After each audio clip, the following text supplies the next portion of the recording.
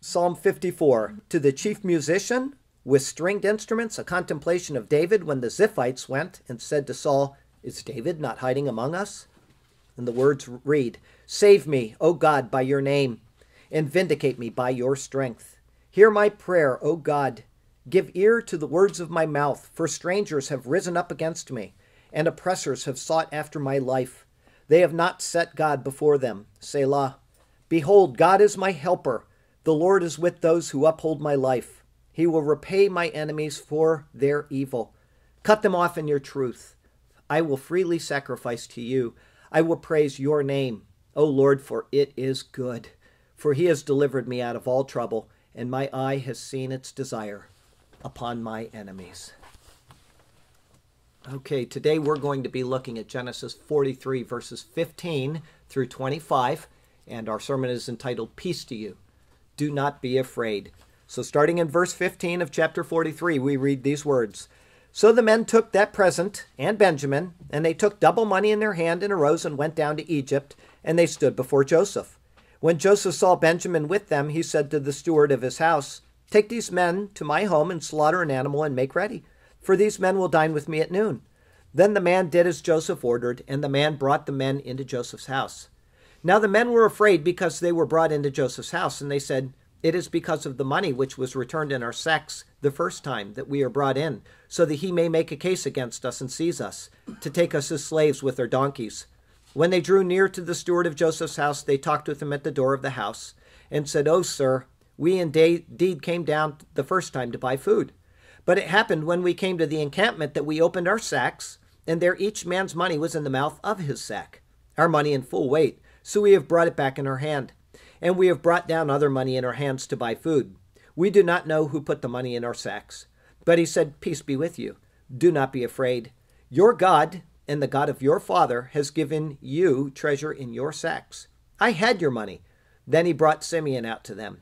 So the man brought the men into Joseph's house and gave them water and washed their feet, and he gave their donkeys feed. Then they made the present ready for Joseph's coming at noon, for they heard that they would eat bread there." I have said this a few sermons in a row, and I need to say it again today, that we have an ongoing picture here. This isn't something that's a complete story in and of itself. It's leading towards something that is pictured elsewhere in the Bible, which is future to us now. And when we get to those particular verses, it really is beautiful how we can see the reconciliation of Jesus and his brothers, the people of Israel. But for right now, this is an interim sermon. So I'd like you to be aware of that. And it may seem like we're stopping at kind of a funny verse. It will all make sense when we get to that final reconciliation between them. In Jeremiah 31, verse 3, it says this concerning Israel. "The Lord has appeared of old to me, saying, 'Yes, I have loved you with an everlasting love. Therefore, with loving kindness, I have drawn you.'" There is the loving relationship which is seen throughout Scripture between the Lord and Israel. But there is also the truth that God cannot compromise in his very nature, even for those he loves. God is not like a man where he changes or where he overlooks our faults. Every wrong must be judged, and every act of rebellion carries a cost. How God deals with these things is perfectly fair, and yet it is always perfectly executed to bring about the most propitious outcome for the objects of his affection. If we sin against God, our sin must be judged. But God has made it such that our sin can be judged in a perfect substitute.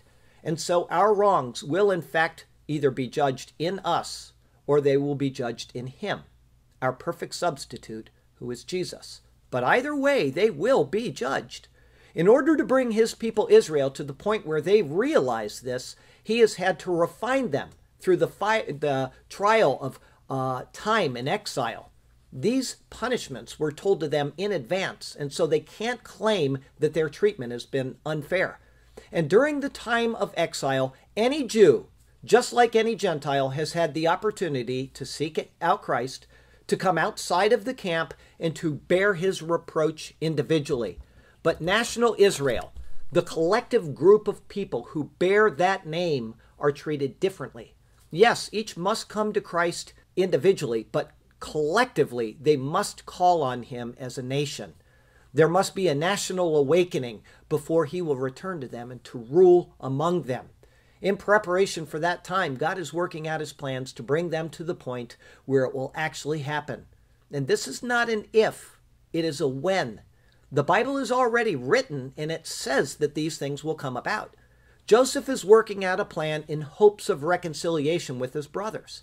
This plan, and especially the words and the terms used in the Bible, give us insights into how God is doing the same thing towards those he has loved with an everlasting love. He is drawing them with cords of loving kindness, woven into the fabric of human history, to bring them back to him. Our text verse today comes from Isaiah chapter 45. Listen to these words. I will give you the treasures of darkness and hidden riches of secret places, that you may know that I, the Lord, who call you by name, am the God of Israel. For Jacob, my servant's sake, and Israel, my elect, I have even called you by your name. I have named you, though you have not known me. God spoke to Cyrus, the king of Persia, through the hand of Isaiah, telling him that he would give him the treasures of darkness and the hidden riches of secret places. But then he tells why he was doing this. It was for the sake of Jacob, for Israel, his elect people. He used a pagan ruler to bless his people and return them to their land. He used him to fund the rebuilding of the temple of God in Jerusalem. And how did that come about? Isaiah wrote his words naming Cyrus by name almost 200 years before he was born. King Cyrus was read a copy of the scroll of Isaiah, and when he heard that the Lord had called him this way, he responded in stunned awe, authorizing the rebuilding of the temple exactly as the word spoke. The letter that Cyrus wrote to approve the construction is so important that it's recorded at the end of 2 Chronicles and then again at the beginning of the book of Ezra. Astonishingly, God used his word, spoken in advance of the occasion, to bring about the events of the future, which his word predicted. And the same thing is hinted at in today's passage. There is treasure which is in the sacks of the brothers of Joseph, which points to the treasure which is hidden in God's word, all about Israel's future. All they need to do is go to the word and search it out. When they do, the word will affect the changes that are predicted in the word. Yes, this is the immensity of what God has and continues to accomplish through his word. It's all to be found there, and so may God speak to us through his word today, and may his glorious name ever be praised. I have 3 thoughts for you today. The first is a second trip to Egypt. This is verses 15 through 18. Verse 15 says, So the men took that present in Benjamin, and they took double money in their hand, and arose and went down to Egypt, and they stood before Joseph. Now it might seem trivial to you, but the term the men, which in Hebrew is ha-anashim, was never used in the previous chapter. When speaking of the sons of Israel, they are either called just that, the sons of Israel, or pronouns are used like we or they. In fact, because I was curious, I went back and I checked and found that the only other time that they have been called the men was in Genesis 34, when they found out that their sister Dinah was raped. And if you know that story, it kind of looked for an impartial evaluation of what had happened and why the events occurred. No other instance of the term is applied to the brothers of Israel since then. That was 23 sermons ago, almost 6 months of sermons. But in this chapter, starting with this verse, they are called the men. They will be called this 7 times before the chapter is out. It is as if the Bible is making the entire account as impersonal as possible concerning them. Every move they make is being evaluated with a cautious eye. It's as if a time of testing is being foreshadowed before they can again be considered a part of the covenant community. If you can see the connection between them here and the people of Israel now, it explains why the impersonal term is used about them. What did Paul say about being a true Jew or not? We read his words in Romans chapter 2. He says this, For he is not a Jew who is one outwardly, nor is circumcision that which is outward and in the flesh. But he is a Jew who is one inwardly, and circumcision is that of the heart, in the spirit, not in the letter, whose praise is not from men, but from God. The brothers have been alienated from Joseph while he has reigned over the land of the Gentiles. The Jews have been alienated from Jesus as he built his Gentile church. Now these brothers are being readied for the unveiling of Joseph's true status, and Israel is being readied for the same in Jesus. In Galatians chapter 2, we read that God shows favoritism to no man. He is perfectly fair, perfectly righteous, and uncompromising in his very nature. The brothers of Joseph are Joseph's kin, but he is not going to accept them until he knows that they truly have had a change in heart. And the Jewish people, Israel, they're God's covenant people. They are the blood kin of Jesus, but until they are right with him, they will not be accepted by him. And this isn't a cold and uncaring God. I'll tell you what, if he were, they would have been abandoned eons ago. He is the covenant-keeping, always faithful, and loyal Lord. But he is also, as I said, just, righteous, and holy. He cares enough to allow them to choose or reject, and he cares enough to refine them in the process, leading them to repentance and leading them back to himself.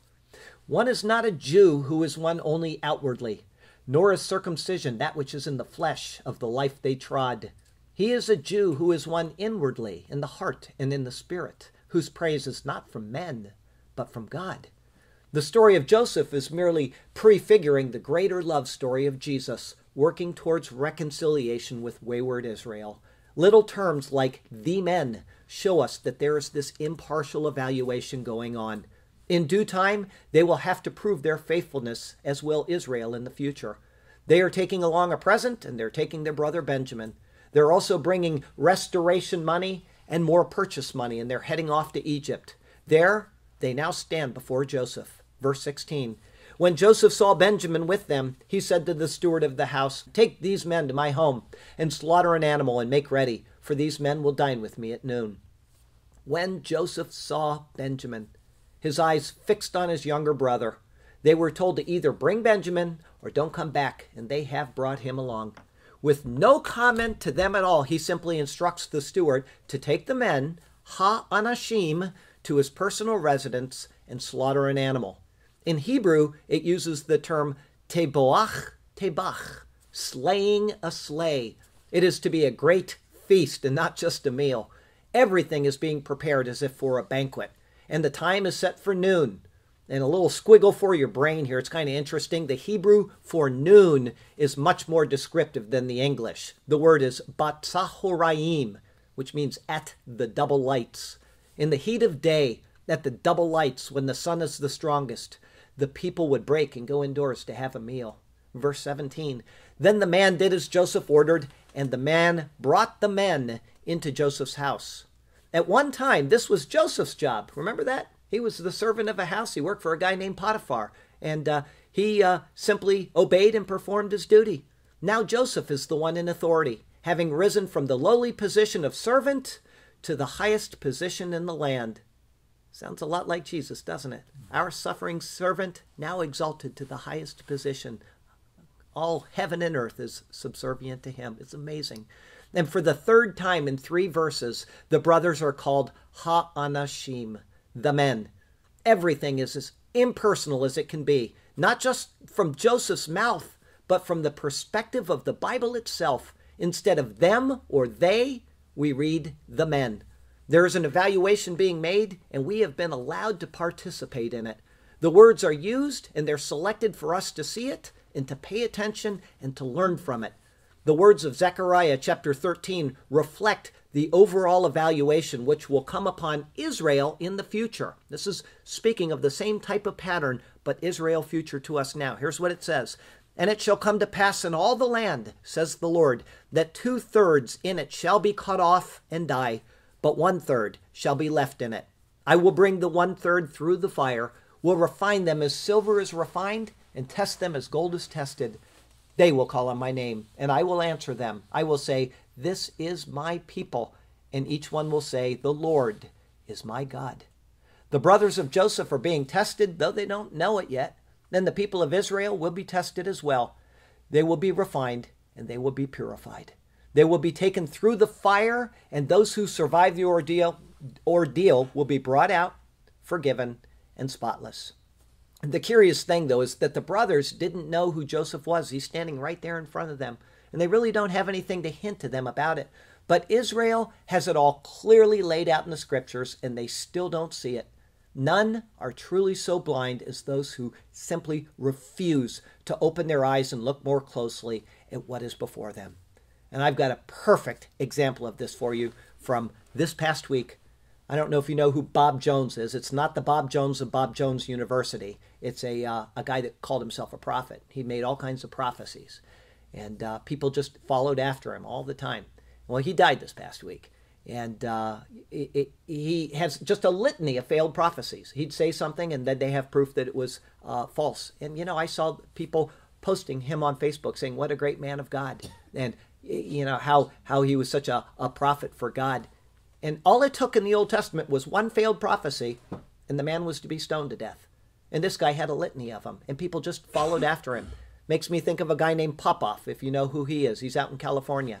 He's one of these guys that has a show, and people send him money, and he sends them miracle healing water, and he walks around in there and says, I know you have a heart ailment, and we're going to heal you. And one day somebody took in a radio receiver, and they listened to him. He had a thing in his ear, and it was somebody up in the booth was telling him, well, we interviewed the guy on the way in, and he has a heart condition. He's in row 3, second chair in or something. And so they proved that he was false. They proved it, and people still go to this guy's church, and they still send him money. He's millions and millions of dollars he makes. People will not open their eyes and see the truth of what is before them. Now, I'm going to tell you something that happened in the past week, or actually yesterday when I was at mission work. It happened 2 weeks ago. And you want to talk about the true power of Jesus Christ. It's not found in false prophets and false prophecies. There's a family that we've ministered to now for 6 years. It's a Hispanic family. We see them every single week. And they are the light of our time as we walk around the projects, with the exception of one other woman who's 98 and sings us a song every week. But this Hispanic family, we've seen them grow from little children growing up. And one of them has some severe troubles. She has some real trials in her life. She has to take medications for something wrong up here, and she's really struggled with this. I don't want to give away too many details, but she had to be committed, Baker acted, if you know what that means, because something happened life-threatening. And anyway, 2 weeks ago, when we were out, the parents told me that she had been Baker acted, and I asked, do you mind if I go to see her? And they said no, and there's a 1 hour window that you can go visit. So after we had lunch, after the mission work, I went over there, and as a minister, I was allowed in, and I sat and I talked with her. And I left, and that was the end of it. I talked to her about Jesus, and she bowed her head quietly, didn't say anything out loud, but she received Jesus as her Lord. And I left. And I wasn't at mission work last week. And the reason why is because I performed a funeral service. And so I didn't know anything about what had happened. But yesterday when I went, I met with the gentleman that I usually go with. They said, we have something to tell you. And we stopped and talked, and they said that the parents of this girl, they said they walked up to the house, and they said they were literally glowing. It was as if they were glowing. And they said, what's going on? They had joy that they could not contain. And they said, well, we got a call from one of the psychiatrists at this place, and he said, we don't know what's happened, but your daughter has completely changed. They said, we have never seen such a change in a person, ever. And they said, we want to know what the old man with the beard said to her. So I didn't really appreciate being called an old man, but the only way they could describe it in their limited way of explaining things was this. He said she had just changed that quickly. And, I was kind of fearful as I was walking around with them, because it's now been 2 weeks, and, things change really quickly in life, and little girls get disillusioned very quickly. And we walked up to the house, and the glow was still there 2 weeks later. She's back home. They are completely at a loss as to what happened in this girl's life, and all it is the power of Jesus Christ. It's not an old man talking to her. It's the power of Christ. So we don't need false prophets. We don't need Bob Jones, and we don't need pop-offs to make stuff up on stage. What we need is people to tell other people about Jesus Christ, and changes can happen.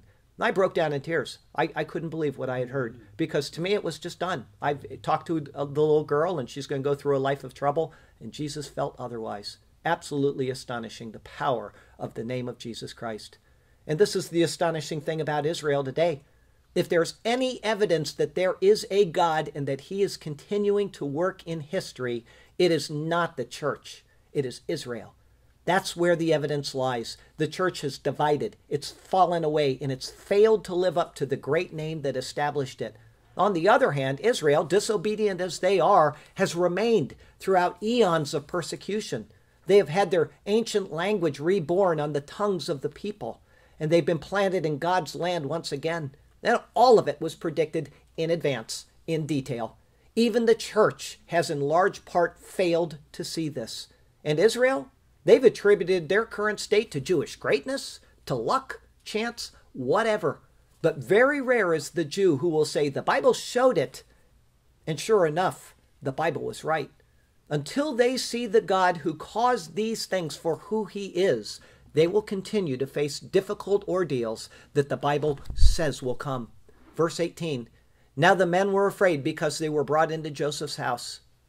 Adam Clarke relays to us that a guilty conscience needs no accuser. The Geneva Bible amends it a little bit, and it explains just who their accuser really is. Speaking of the brothers, their commentary says, so the judgment of God weighed on their consciences. We talked about the conscience a couple weeks ago. You can have a seared conscience. You can have a humble conscience. You can develop your conscience to become repentant, or you can completely push it away and suppress the truth and unrighteousness. But this is what's going on in these sons right now because they know that things aren't going right. God gives man a conscience, and it will eat away at us slowly, but completely. The exception is the person that has allowed his conscience to become completely seared. But the sons of Israel are not at that point. Instead, they are facing the consequences of bad decisions of the past, and their conscience is eating away at them. They had considered what they had done to Joseph the last time they were in Egypt. Remember, they were talking in front of him and they were remorseful. But now they have the added burden that they didn't turn back when they originally found the money in their sacks as they headed home. These things have them frightened because of the importance of the place that they've been brought to. These guys are shepherds, and they've always lived as shepherds. To stand in a large home, maybe for the very first time in their lives, would be intimidating and unnatural. Their life has been spent in tents and in the open fields, not in plush mansions. It is an overwhelming situation for them, which is exacerbated by events. And verse 18 continues, and they said, it is because of the money which was returned in our sacks the first time that we are brought in, so that he may make a case against us and seize us, to take us as slaves with our donkeys. The wisest course of action when they left last time, though obviously a difficult one, would have been to return right away and mention the money immediately. But with Simeon in prison, they would have been scared to even do that. Here in this verse, they use a term which we would be very unfamiliar with. We translate it as, he may make a case against us. But what it says is, lehithgolel eleinu, that he may roll upon us. It's a metaphor which is taken from, believe it or not, the sport of wrestling. When one person overturns another, he'll roll on top of him and pin him down. And this is essentially what they're saying now. They're scared because of the money. He could accuse them and leave the blame on them. In fact, as the ruler, he could turn them into slaves. Job uses this exact same term when speaking of his afflictions and the attitude of the people towards him. Here's what it says from the American Standard Version in the book of Job, chapter 30. As through a wide breach they come.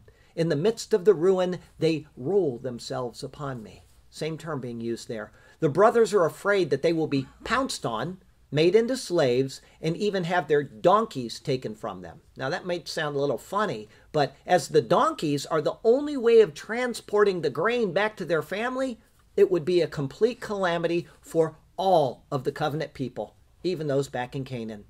Lord, let not those who hate me roll upon me. Be my strength in this great battle of life. In you alone shall I trust and speak confidently. Only you can carry me through the times of strife. Our second thought today, resolving the issue of the money, verses 19 through 22.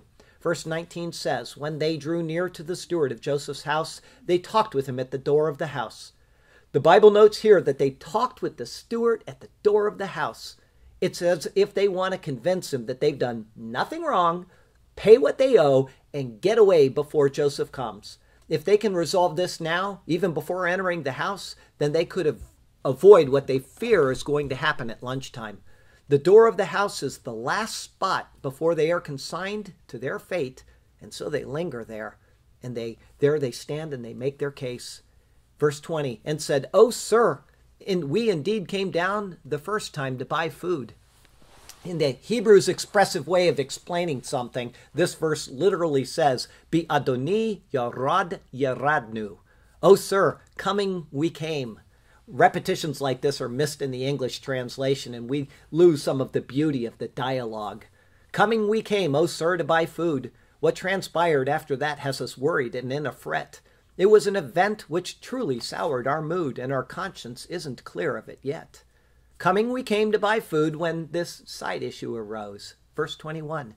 "But it happened when we came to the encampment that we opened our sacks, and there each man's money was in the mouth of his sack, our money in full weight, so we have brought it back in our hand." So here they are getting the chance to explain how they ended up with the money they originally paid. And each time they use the word sack, it's a different word than what was originally used to describe the sack. The word here is amtachat. It's used only 15 times in the entire Bible, and all of those times are in this story between Genesis 42 and Genesis 44. The word comes from a root, mathach, which means to spread out. Just as this sack is spread out to reveal the money, the story is spread out to reveal the hearts of the brothers. Joseph is using the unfolding events to discern the condition of his brothers' hearts. And in the same way, Jesus will use the unfolding events of the tribulation period to discern the spiritual condition of his people, Israel. The Hebrew words within the text itself give us insight into how God deals with them. What the brothers tell the steward now doesn't really reveal everything, though. They explain that they received all their money back and they brought it again to Egypt to make things right. But it doesn't really prove that they're honest, just that they're hungry and they don't want this to interfere with getting more food. But next, they show they've gone an extra step toward making things right. Verse 22, "And we have brought down other money in our hands to buy food. We do not know who put the money in our sacks." So not only did they bring back the original money, but they brought back money for more food that they want to buy.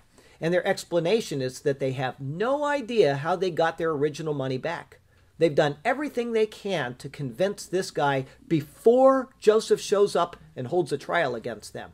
All they can do now is hope that their story will be accepted. They've told the truth, and their story is so unlikely that they're either very poor liars or somehow they're actually telling the truth about what happened. This is a principle, though, in this verse right here that Jesus will expand on in the New Testament. In Luke 12, he says this, and think of what's going on with these brothers before they meet the Lord of the land. "When you go with your adversary to the magistrate, make every effort along the way to settle with him, lest he drag you to the judge deliver you to the officer, and the officer throw you in prison. I tell you, you shall not depart from there until you have paid the very last mite." And they're trying to do exactly what Jesus recommended in the New Testament. They're trying to do it back in the book of Genesis. Our third thought today, preparing for the banquet. Verses 23 through 25. Verse 23 says, "But he said, 'Peace be with you. Do not be afraid.'" The steward of Joseph's house has been taught both the customs of the Hebrews and to fear the true God. This verse shows us both. In response to the explanation given by the brothers, he uses the term shalom lechem, peace to all of you. Shalom lechem, peace to you, my friends, all is well. God is in control. There is nothing you need to worry about. The future is safe in his hands. Surely you can tell. There is no need to fret, to worry, or to pout. The words shalom lechem are given less of a greeting, which in fact they are, but they're more of a note of encouragement here. In essence, he says, don't sweat it. Don't worry about it at all. And then he proceeds to explain why, as verse 23 continues. Your God and the God of your father has given you treasure in your sacks. I had your money. In order for him to say this, he had to know who their God and the God of their father is. If nothing else, Joseph has schooled him in the matter and explained to his servant about the true God. And it is this God that has accordingly given him or them treasure. In this, Joseph is an example to any believer in the true God. We can't convert people to the truth, but we can at least open our mouth and tell them what the truth is. Whether it's people we work for, people we work with, or people who work for us, or whether it's just simply people we see from time to time. It's our responsibility to let them know what we believe and why we believe it. Joseph took the time to do this for the steward in his house.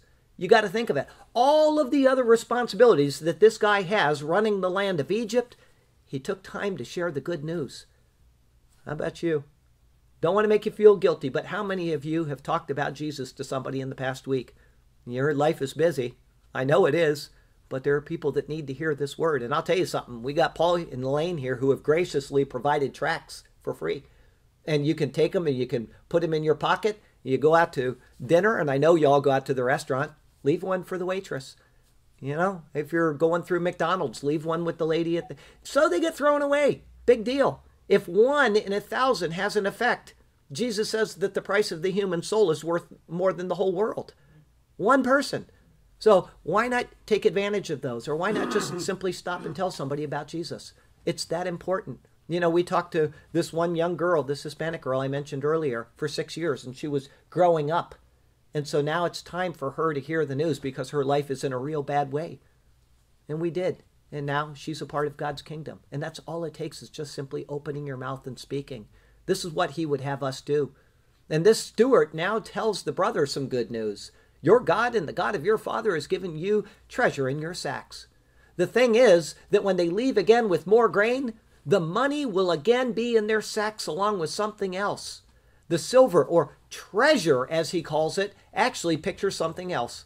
The word is matmon, and it's described as a word which portrays the preciousness of an item which is greatly desired.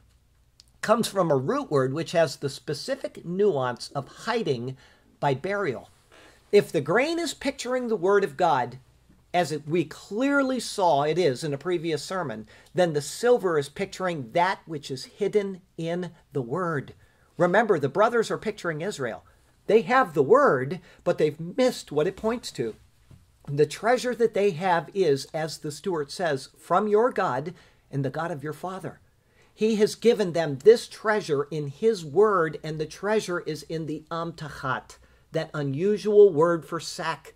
The treasure is discovered when the word is spread out. It's all about Jesus, and Israel has been given this treasure. It is something they cannot buy, but which is offered to them freely. The connection here should not be missed. Jesus is there everywhere in it if they will simply open their eyes and look. Since we started these Genesis sermons, we have uncovered hundreds, if not thousands, of references to Christ. I mean, we're in our 108th Genesis sermon, and we found at least 10 in every single sermon. I'm certain of that. Thousands. We're moving along, and it is all about Jesus. And Israel simply needs to look, to understand, and to accept. God is preparing them for their meeting with the Lord. It's all seen in these unusual words that keep popping up in the story, and then we may never see him again in the entire Bible. And so the steward finishes his explanation with the words, Kaspechem ba'alai, your money comes to me. Now, this isn't a lie. He did get the money. He simply refrains from telling them that after he received it, he put it back in their sacks. Verse 23 does continue. Then he brought Simeon out to them. Whew! That's all I can say. Finally, in this verse, as a tangible evidence that everything is going to be okay, Simeon is returned to his brothers. This had to be the biggest relief of all, because if the intention was to arrest them, they would have left him in prison. But instead, he is brought out to join them. Simeon means he who hears. It's almost time for the brothers to hear the truth of the situation. And right now in human history, it is almost time for Israel to hear the truth of what they have missed for so long. Verse 24, so the man brought the men into Joseph's house and gave them water. Then they washed their feet, and he gave their donkeys feed. With the matter of the money and their brother Simeon resolved, the steward brings them into the house. But once again, the Bible calls them ha'anashim, the men. The Bible is continuing to make an impersonal evaluation of them as it seeks to reveal their heart and motivations.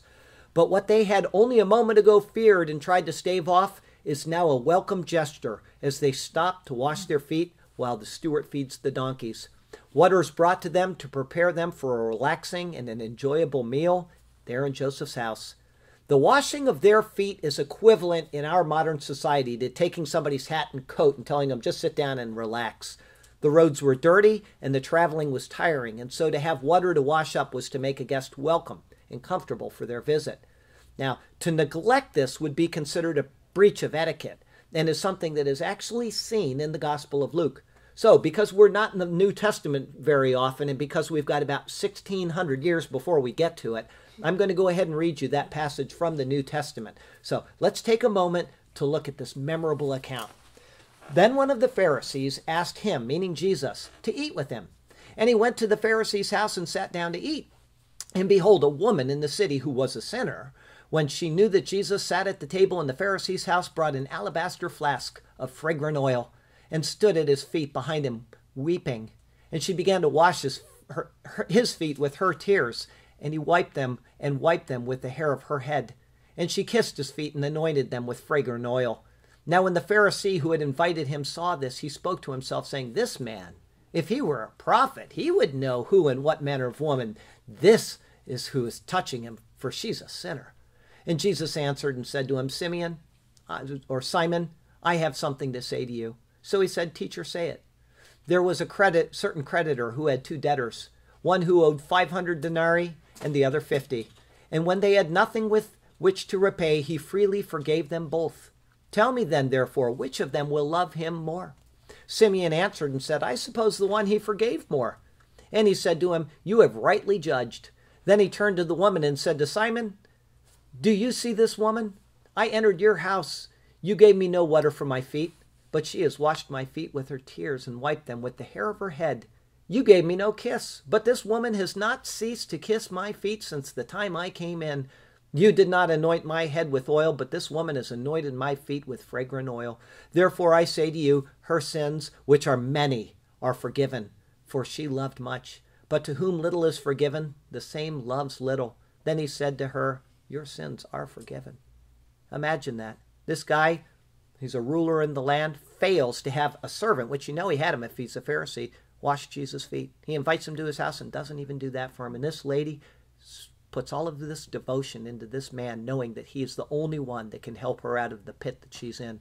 And this guy's saying, oh, look, she's a sinner. Well, guess what? The Bible says all have sinned and all fall short of the glory of God.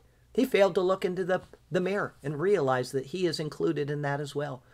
This is what Jesus is trying to teach us throughout the entire Bible, is that we desperately need him. That's what we need, is Jesus, and we need to tell other people about it. And yet we fail to do it. And we walk around in our own self-righteousness and we condemn ourselves. Don't be like Simon. Verse 25, Then they made the present ready for Joseph's coming at noon, for they heard that they would eat bread there. The present that their father had put together before they left is brought out, and it's made ready for the arrival of Joseph. This included balm, honey, spices and myrrh, pistachio nuts, and almonds. These were the best of the fruits of the land and would be a worthy gift, even to the king. And so they prepare for noon, when they'll dine with the great ruler of the land of Egypt. The waiting must have made them anxious as they tried to anticipate what would transpire in the hours ahead.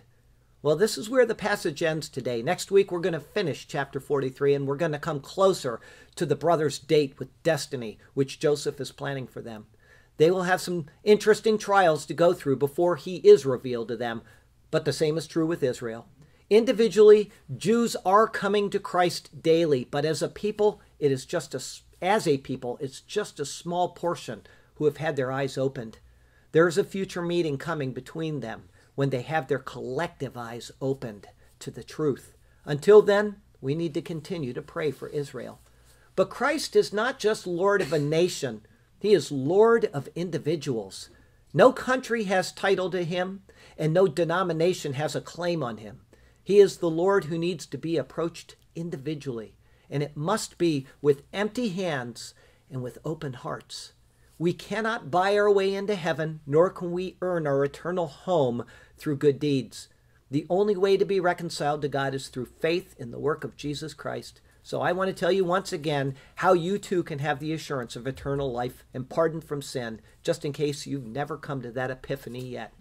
The Bible says, as I said about Simon, all have sinned and all fall short of the glory of God. There is none that hasn't done this. There is none righteous, no, not one, it says. And then we're told that the wages of sin is death. That's what we get because of the life of sin that we have. We die. We die physically, but we also are dead spiritually because we are separated from God because of our sins. And the Bible with that glorious three-letter word says, but the gift of God is eternal life through Jesus Christ our Lord. That's where it comes from, and it's the only place it comes from. There's no other name under heaven given by which men must be saved. It is Jesus or it is nothing. And so Paul tells us the remedy. If you call on the name of the Lord, you will be saved. You call out to Jesus. Jesus, I can't save myself, and I know I got sin in me. I need somebody to do it for me, and I know you are the only one that can do it. And nobody calls on a dead Lord. That's why we got to believe in our heart that Jesus was raised from the dead. He was sinless, and God raised him because of that. He is Lord over all. Call on him and be reconciled to God through his precious blood. Our closing verse today comes from Colossians chapter 4. Here's what it says. Therefore, we do not lose heart, even though our outward man is perishing, yet the inward man is being renewed day by day. For our light affliction, which is but for a moment, is working for us a far more exceeding and eternal weight of glory. Remember I talked about the prophecy update? Our light affliction may be coming, but there's an exceeding glory which will make that pale. While we do not look at the things which are seen, but at the things which are not seen. For the things which are seen are temporary, but the things which are not seen are eternal. What a great promise. Next week, we're going to finish up chapter 43. It'll be 26 through 34. It's entitled Rejoicing in the Presence of the Ruler. That'll be our 109th Genesis sermon.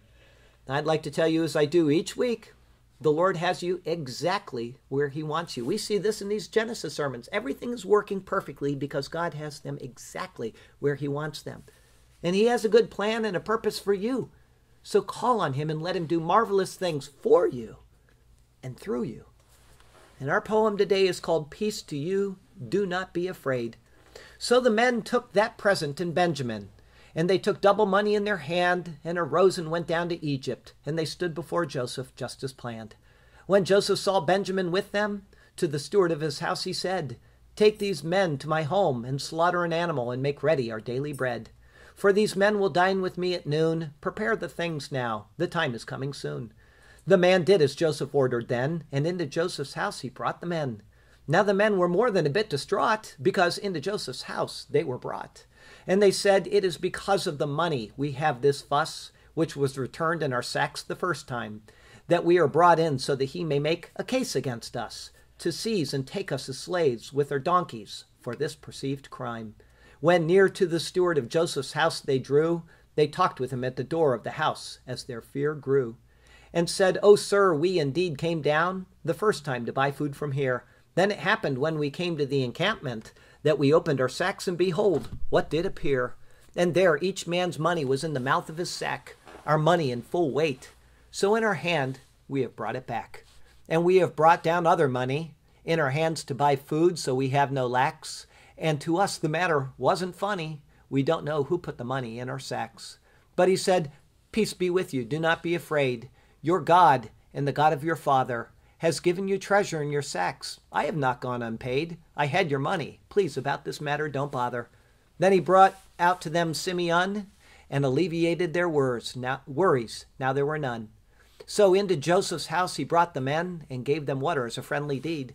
And they washed their feet there and then, and he also gave their donkeys feed. Then they made the present ready for Joseph's coming at noon, for they heard that they would eat bread there, and the time was approaching soon. The Bible continues to show in each story the wonderful details of redemption and grace. Every word points to the majestic glory of God's plan to restore us to the favor of his face. Lord, help each of us to want to know you more every day, and help us to walk in the noble and righteous way. May we not depart from seeking out the treasures of your word and pursuing you through fellowship and prayer. By these things may we bring glory to our Lord until we are brought to you in the heavenly palace over there. Hallelujah and amen. Oh, Heavenly Father, here we are, right in your glorious presence, and we've seen some marvelous things hidden away in your word, treasures that are just so beautiful, and they show us that your hand is upon history and that you are in control of all things. Every single thing happens according to your wisdom.